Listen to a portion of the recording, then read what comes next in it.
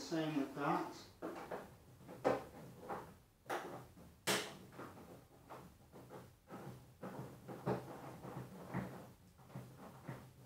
I always have scissors in the kitchen, by the way, so this wasn't going as planned, this little bit, but I'd rather not stop the video. Right, so let's take that off. Thought I'd cut myself there. Right, okay, so this is what happens. So we have a pipe. Put that on. This is where the water comes out. So, clicks in. So what will happen is water goes in here, there's resin in here, and the water's pushed into the resin and then sucked up again. There's a rod which goes through the centre. Actually, I can show you that because I have a spare one.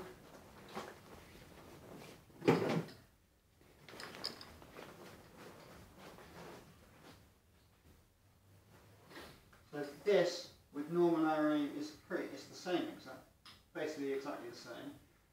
So this is basically resin in here, and it's kind of like satin, and that goes into the resin, and then what you will have is the water goes into this tank, and then it goes through the resin, which purifies the water, and then the purified water is then sucked up and then comes out the out socket. That's actually the in socket. I did hear on another YouTube video, it didn't really matter which way, but probably best to stick to the instructions. So yeah, we don't need that anymore. Now, when you buy a kit like this, it will probably not have something like this one. This is an adapter which I had to buy separately because I don't have an outdoor tap for reasons I don't really need to go into. Not here. But out on a job, you can connect this to a outside water tap, switch it on. This plugs into that, like so, and then you go to your garden tap, flip it on, and then you just turn on the water, and then let everything just go with the flow, I suppose, if you don't mind the pun. But because we're operating inside, I had to buy this special adapter which clips on like so,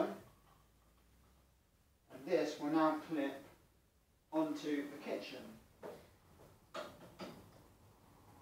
There's a little washer, and they come with various size washers so that you can get the right fit.